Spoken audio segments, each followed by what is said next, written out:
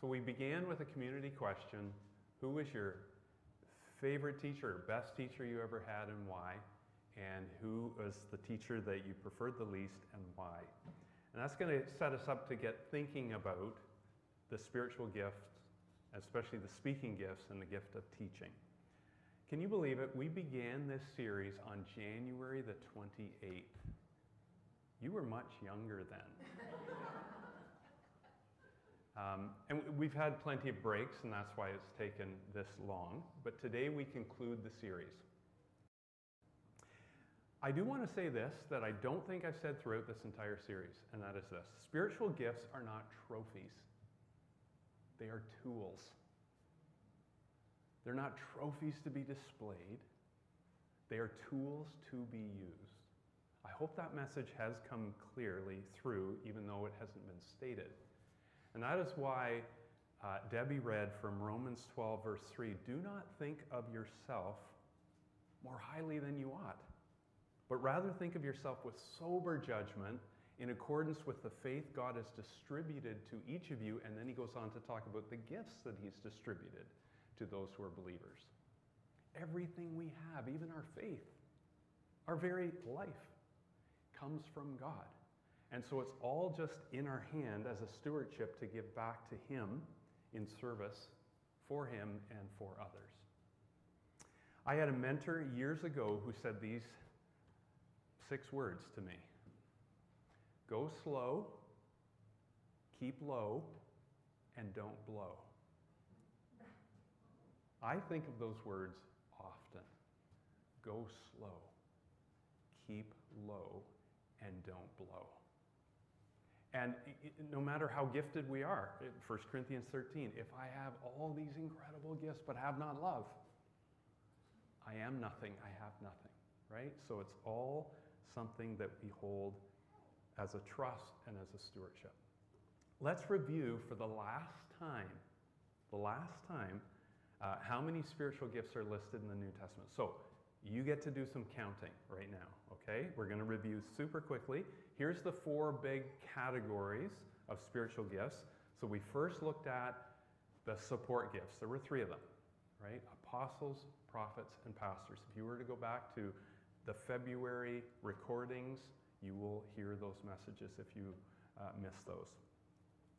We looked at the serving gifts, which include serving, helping, giving, leading, showing mercy, administration. There are 6 to be added to the 3.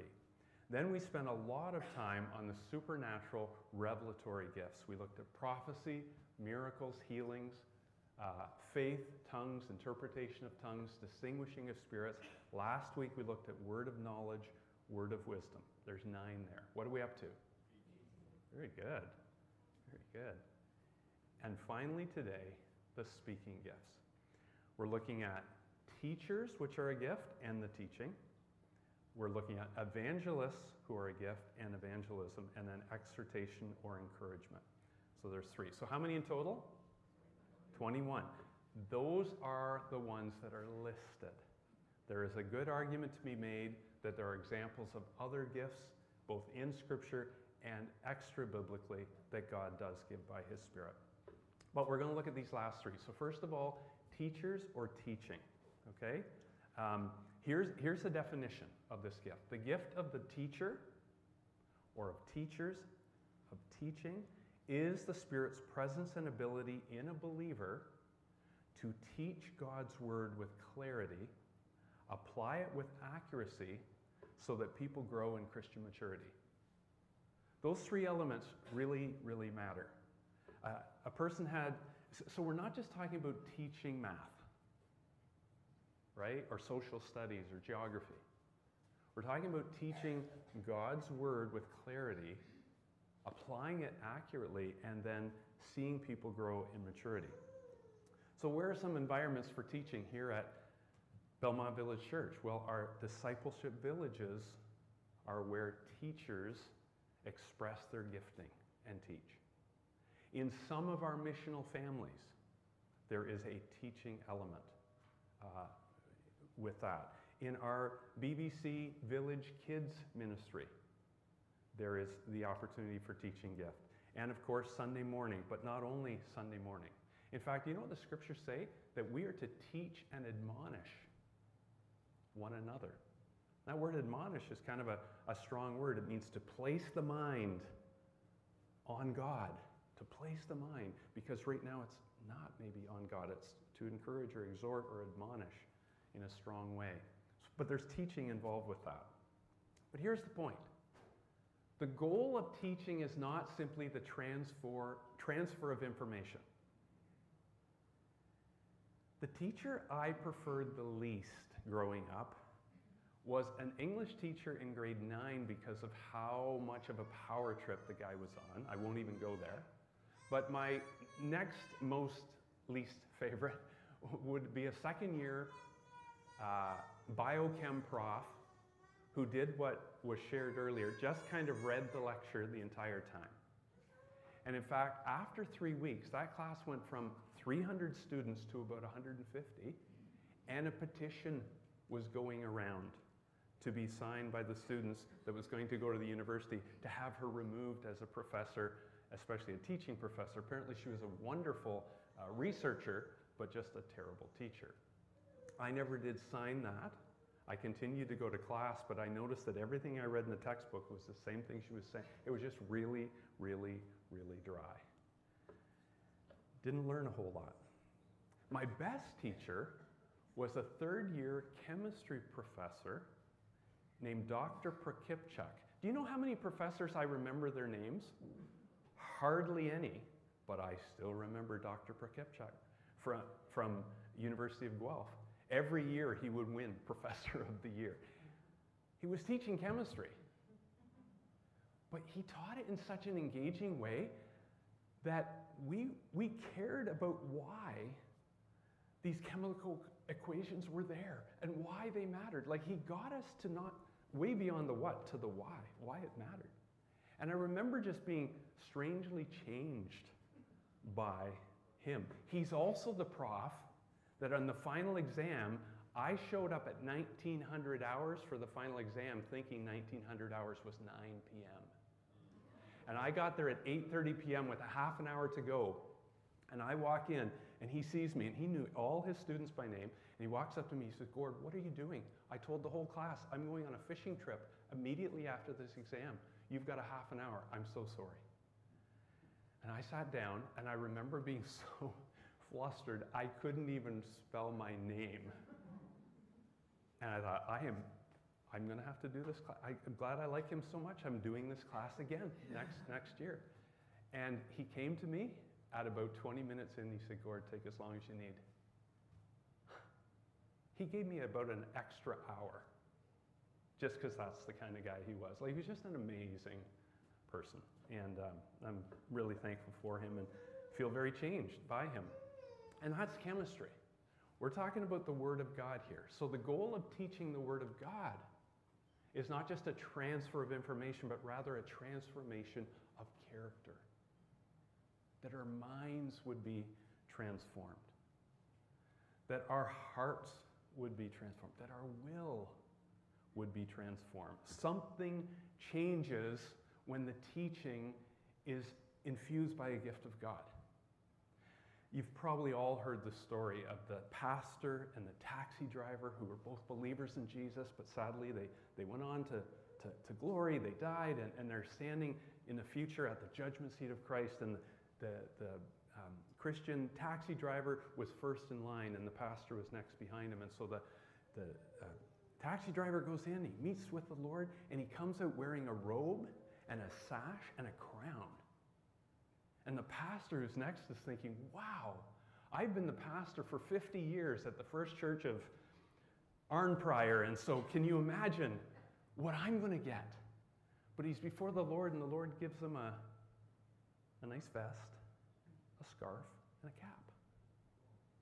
He says, "Lord, I don't understand. I've been a pastor for 50 years teaching your word, and that taxi driver got a robe and a sash and a crown." And the Lord said, "Well, when you preached, a lot of times people slept. But when he drove, people prayed. People prayed. There was real transformation." Right? See, that's the goal. That's the goal.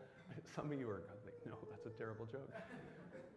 The goal is that our heart, our head, our hands will change, be transformed by what we hear. And transformed to what? To be more like Jesus. If the teaching isn't about Jesus, it completely misses the mark. Christian maturity equals this: becoming more and more and more like Jesus. Do you remember our kind of favorite definition of disciple here at BBC? It's someone who follows Jesus, is being changed by Jesus, and is committed to the mission of Jesus. That is clearly taught by Jesus. See, teaching is not just about being interesting or engaging. Teaching helps people to love God and love others better. And it starts with character. First, in the character of the teacher. And then the goal being the character development of those being taught. So as a teacher, it's not enough to just teach it. It must be lived as well. We must live it and not just teach it. That's why one of my favorite scriptures in all of the New Testament about Jesus is in Acts 1 verse 1. When Luke says to his friend Theophilus, he begins these words, "I wrote about all that Jesus began to do and to teach." He didn't practice what he preached what he'd been practicing. And that's exactly what a teacher must be and do. They must practice what they then preach. I think I've showed you this illustration before. For years, I thought as a pastor and teacher that what I was supposed to do was do this: be in the Word of God and give it to you. Be in the Word of God and give it to you. But I learned more than a decade ago that no, what God calls me to is this. So it starts here and then to you. For the church, teaching brings growth, it brings health, and it brings protection to the church. There's so much I could say about that, but when you look at the calling of a pastor, elder in the church, it is someone who protects the doctrine and protects the sheep in the church. Well, here are the texts that refer to teachers or teaching. And we're going to look at those first two. So Ephesians 4:11, Christ himself gave the pastors and, notice not the gift of teaching, but the gift of the teacher or teachers. And in 1 Corinthians 12:28, God has placed in the church third, teachers. You remember that list? It says first apostles, second prophets, third teachers. But these are foundational gifts for the church. In 1 Timothy 4:13, Paul says to Timothy, until I come, devote yourself to the public reading of Scripture, to preaching and to teaching. To preaching and to teaching. In 2 Timothy 2:2, Paul says, entrust what I taught you, Timothy, to reliable people who will also be qualified to teach others. That is the four-man or four-woman relay right there. Paul to Timothy, Timothy to others, those others to yet others again, to teach. And then in Acts 18 is that incredible scripture about Apollos, where he'd been instructed in the way of the Lord. He spoke with great fervor and taught about Jesus accurately, though he knew only the baptism of John. And then listen to these words. Here's the protection. Apollos vigorously refuted his Jewish opponents in public debate, proving from the scriptures that Jesus was the Messiah. That's what a teacher has the gifting to do, to defend the faith in such a way that proves that Jesus is the Messiah. And finally, this last scripture is so key, John 5:39. These are the words of Jesus. You study the scriptures diligently because you think that in them you have eternal life. These are the very scriptures that testify about me. Can you imagine Jesus having the audacity to say that? But as the Messiah, he can. He has every right to. All of these scriptures, Old and New Testament, are all about me. And then he says, yet you refuse to come to me to have life. Here's the bottom line. Here's the bottom line. Then we'll move to the next gift. Great teaching. You may not remember what was said, but you know that God used it to change you. And that's the bottom line. You know that God used that teaching, that teacher, to change you. All right, the next speaking gift. So much more could be said, but we actually want to conclude this spiritual gift series this week. So, the gift of evangelists or evangelism, and here's the definition. The gift of the evangelist or evangelism is the Spirit's presence and ability in a believer to help non-Christians take the necessary steps to place their faith in Jesus for salvation. Now, pause for a moment. A lot of Christians like to say, well, I don't have the gift of evangelism, so I don't actually ever have to share with people about my faith in Jesus. Well, there's only one problem with that. God's Word. Where it says that every believer in Jesus is a witness for Jesus. Look on the screen, 1 Peter 3:15, always be prepared. This is for all the believers he's speaking to give an answer to everyone who asks you to give the reason for the hope you have, but do this with gentleness and respect. Have you ever said, I don't do windows? I do dishes. I sweep floors. I don't do windows. Have you heard that expression before? Maybe you don't do toilets. I don't know what it is, but I don't do windows. Well, no Christian can say, I don't do witness. Because we are witnesses. That's who we are. That's our identity as disciples and followers of Jesus. So we do witness. But the difference between a witness and an evangelist is that someone who has an evangelistic gift, when they share, people end up coming to faith in God. Not always, but often. Now, when you think of an evangelist, don't say it out loud, but who comes to your mind? Different people come to mind, right? Especially Billy Graham, but others may come to mind. I think of someone else. And let me lead in with the story. Does anyone here know what that is and where it is? Anyone at all? My wife does. Where? University of Guelph. Yeah. That is called Old Jeremiah, the Canon. It's in Brannion Plaza, right in the heart of University of Guelph. And that was there when I started 42 years ago at Guelph, and it just keeps getting painted, like weekly. And every so often they actually have to take a whole bunch of layers of the paint off because of how incredibly heavy it is, and they keep painting it. And so you're free to do that. But why I'm telling you that is this. Just over here is a pathway and then a big grassy area in front of a restaurant called the Bull Ring Cafe or pub. And every Tuesday at noon, a guy named John, a Christian maybe 10 years older than me, I was like 19 at the time, he was probably about 29, he would stand there and he would just start talking out loud about very controversial subjects. I remember one Tuesday him talking about euthanasia. And I remember him talking one Tuesday about abortion. And one Tuesday about this and that, and like just topic after topic. But people would gather around, start kind of arguing with him. But he would always have this incredible ability to bring it around to the good news about Jesus and to proclaim the gospel. He was so gifted at it. But then one Tuesday, he had invited a ringer, a guy from the United States named Tom Short.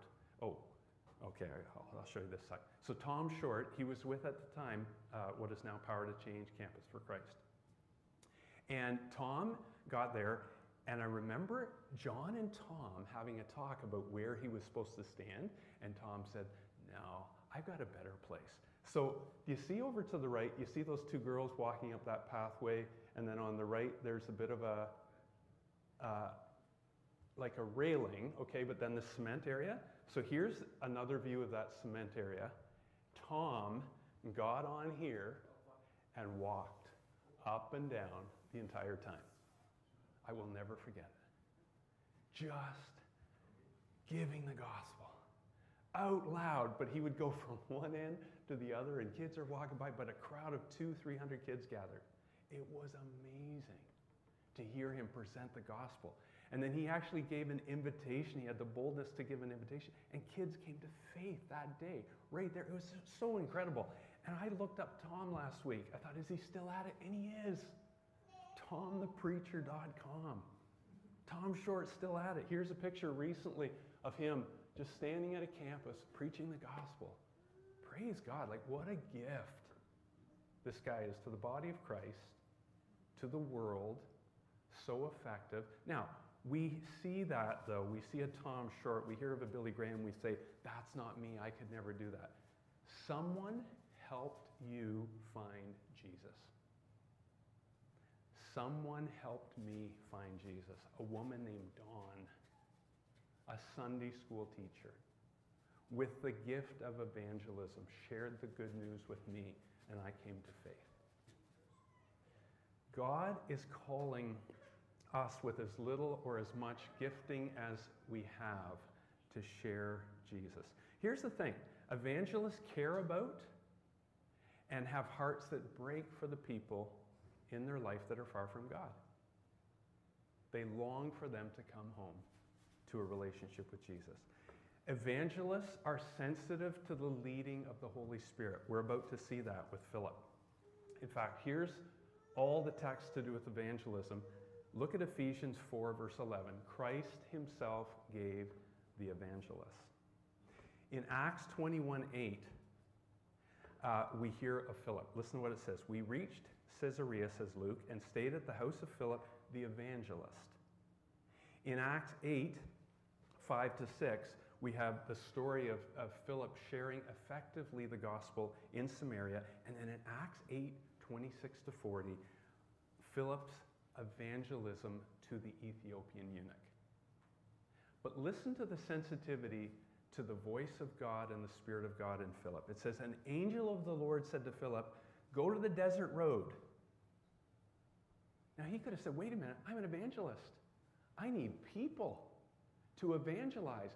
But he hears from an angel, go to the desert road. Okay, Lord. I don't know who's going to be out on the desert road, but I'll go. He started out, and on his way, he met an Ethiopian eunuch. The Spirit told Philip, go to that chariot and stay near it. Again, he's not told to go and start like proclaiming Jesus to this Ethiopian. Just go to the chariot and stay near it. Evangelists aren't just like, I'm going to proclaim. No, they're sensitive to the voice of God. Can I encourage you in your workplace, in your neighborhood, with your friends, with your family, just be sensitive to the voice of God. He could be calling you to a divine appointment that he has made for you. And he just wants you to join in, and he'll give you what to say in the moment. You have no idea what that person's going through. Philip didn't know what the Ethiopian eunuch was going through as he's reading Isaiah 53 and wanting to know what it all meant. Amazing. The next text is Acts 14:21. They preached the gospel in that city and won a large number of disciples. In 2 Timothy 4:5, Paul says to Timothy, do the work of an evangelist. And then finally, 1 Thessalonians 1:5, our gospel came to you, not simply with words, but also with power, with the Holy Spirit, and with deep conviction. It's not just speaking words. It's Spirit-infused words from God about God. Here's the bottom line about evangelism. This is how the church grows. Sadly, in North America, too often, one church shrinks while another one grows. It's just a rotation of people. But through evangelism, the church grows. People proclaim Christ, and the results are always in God's hands. But people come to faith. Well, let's look at the third speaking gift. and that's the gift of encouragement. Now you might look at that and say, well, why does it say exhortation and encouragement? Because your Bibles do. So the NIV will say encouragement. The ESV, the New King James, the NASB will say exhortation, okay? So some translate it one way, some the other. Here's the Greek word, para-kaleo. Kaleo means to call, para means beside. So the word literally means to call someone alongside you. That's what it means. Now it also has this use, though, in the Bible of a person being called to offer up evidence in court. I think just looking at the English word, we get what it means, don't we? Encourage. To put in courage. To put in courage. May I ask you a question? Do you ever need courage for things? Do you need courage for certain situations? Do you need courage for that surgery that's coming up? Do you need courage for that conversation that you're going to have with someone? Do you need courage to go to work every day? Do you need courage to speak to a crowd? I do. Every Sunday that I speak, I need courage. I need courage placed in me to do this. So that's the idea. Now the word exhortation, I like to put it this way, is encouragement with a shot of apple cider vinegar. There's a little bite to it. There's a challenge to exhortation. It's similar to the word admonishment. Okay? So here's a definition. The gift of encouragement is the Spirit's presence and ability in a believer to strengthen people's faith through a word of comfort or exhortation. Now, it is words, and that's why it's in the category of the speaking gifts, but you know as well as I do that it often is accompanied by actions. It's a visit with words. And sometimes the ministry of presence alone is enough without words to encourage people.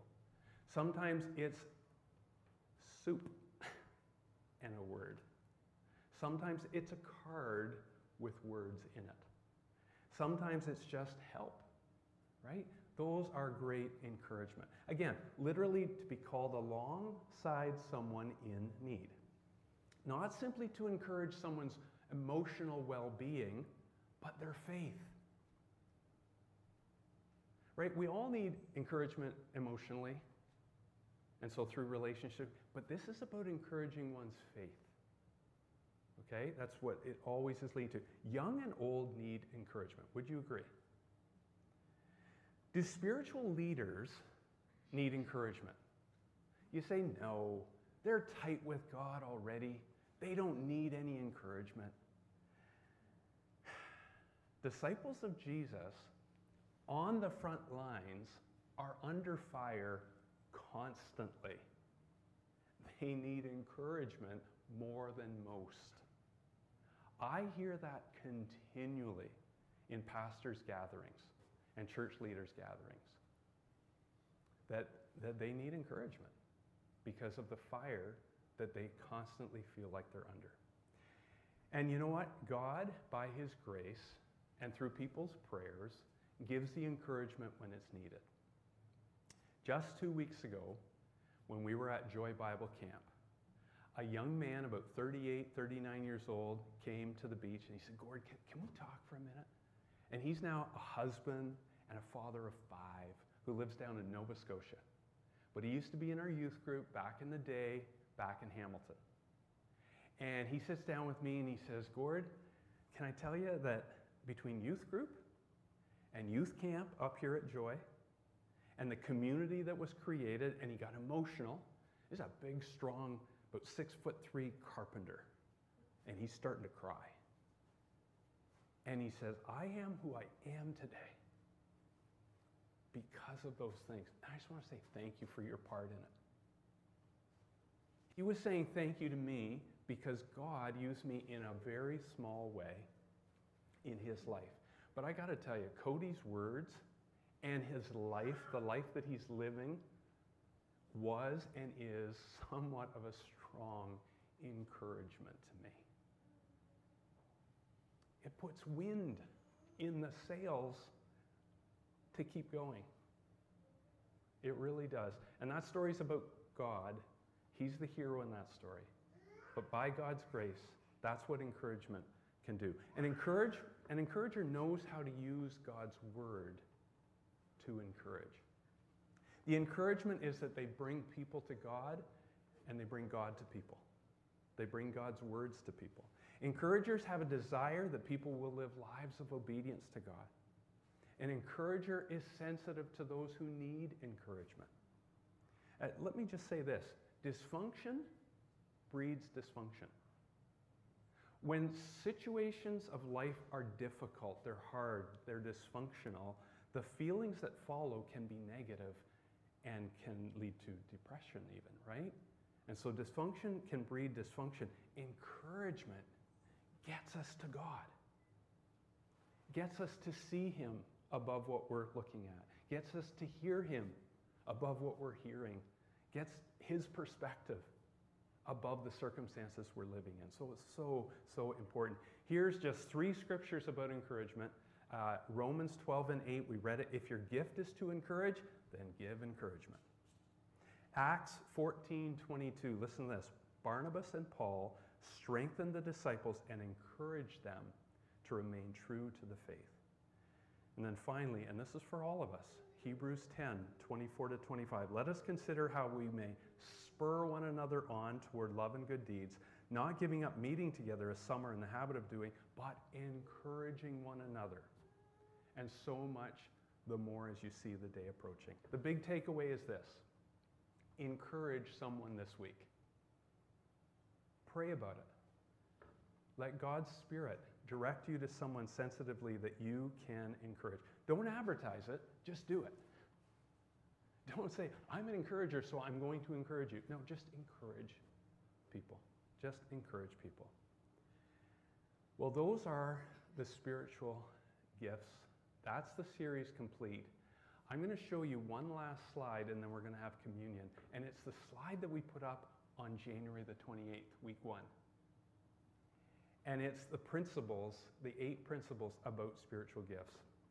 Okay, just as a reminder, number 1, spiritual gifts, every one of them are a manifestation of God's Spirit. That's what they are. That's what Scripture calls them. 2, Jesus followers are commanded to eagerly desire spiritual gifts. There are different kinds or types of spiritual gifts. Number 4, every Jesus follower has been given spiritual gifts in the plural. 5, God chooses the spiritual gifts that you have. 6, your spiritual gifts are for building others up. Number 7, your spiritual gifts are important and necessary, but not more important than any other's spiritual gifts. And number 8, we're accountable to God for how we steward his spiritual gifts to us. God expects us to use them. Can I be honest with you? As I looked over this list last week, I was filled with awe about something. Where does your life and my life come from? Where does your family that you have come from? Where do the relationships that are so life-giving in your life, where do they come from? Where does your ability to think and do anything, where does it come from? Where do all these gifts come from? Who is the giver? Anyone? God is. God is the giver. Every good and perfect gift is from above, coming down from the Father. But God is more than simply a giver. What does communion remind us of? And what does it remind us about? That God is both the giver and he is the gift himself. For God so loved the world of people that he gave himself. He gave his only Son. God the giver also gives himself. Can you see, this is what really kind of blew me away in worship, is that it is such a one-way river coming toward us. God is such a giver. He just gives and gives and gives. And in our weak moments, we're tempted to think that God asks too much of us. He asks us to surrender with a promise that if we surrender our life, we'll find true life. But if we don't surrender our life, we'll lose our life. But he says surrender. And we might think it's too much. But none of it was ever ours. None of it was ever ours. Our breath, our life is simply a stewardship that we will stand before God and answer to one day. We steward everything that is his. And that's why when we come to communion, the river just keeps flowing our way. Remember, he took the bread, he gave thanks to God, and he said, "This is my body given for you." Likewise, he took the cup, and after he'd given thanks to God, he said, "This is my life's blood given, poured out for you." Our minimal response, Paul says, is therefore, because of the tender mercies of God, I present my entire being, my body, a living sacrifice, holy, acceptable to God, which is my reasonable act of worship. Because he's given so much. And all he asks of us today is to remember him. Remember him to the Father. Remember his sacrifice. Can we do that? Can we do that today? Yeah. Let's bow and let's pray and give thanks for all that God has given. Oh, Heavenly Father, thank you for giving your Spirit. Thank you for giving your word. Thank you for giving us life to live. Thank you for giving us the very clothes on our back, the shelter we enjoy, the relationships we have, this church, Lord. Thank you for the gifts that just constantly keep on giving and are traced back to your hand and your heart. But God, thank you most of all for your Son. He who spared not his own Son, how will he not with him freely give us all things? God, we are just the recipients of your kindness and grace. And we're here with our lives to say thank you. Not just in a song, not just in an offering, not just in a moment of sentimentality, Lord, as we remember Jesus at the Lord's Supper, but with our lives as we leave this place. We say, here is your life that you gave me to steward. I give it to you. Use me in any way that you will. God, thank you for these elements now, for the opportunity to remember Jesus in his name.